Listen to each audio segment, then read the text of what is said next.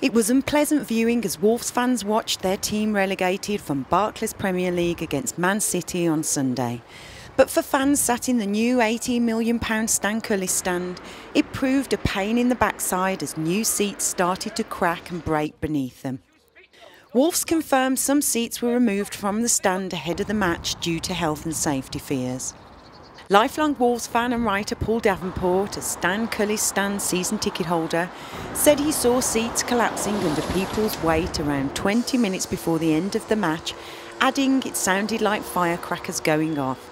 Fans were kept out until around 25 minutes before kick-off, while stewards tested some seats and removed others from the new stand ahead of the match as they were deemed unsafe. I sit in the Steve Bull upper. We got there about 20 minutes before kick-off, and we noticed it was a bit quiet in the North Bank.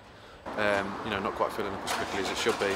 And then we heard a bit later on that there was a problem with some of the seats. Some of them were breaking up, and yeah, some of them had to be taken out. And then it transpires that the fans weren't let in until about half an hour before the game. They're all been left behind in the concourse, left to stew around there while the stewards sorted out the seats in the North Bank, which just seems a bit bizarre, really.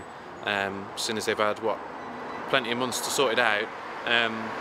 There were seats in there that have been used all season, which have been fine, and they bought these gold seats in, just for the last couple of games of the season, and they're not working.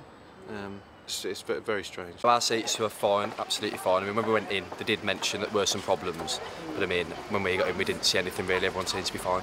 Around 4,000 seats had been installed for the match, a game which saw Wolves lose 2-0 and finalise their relegation. Club spokesman Matt Grayson said, "We had a problem with a handful of seats and the majority of these were replaced before the game."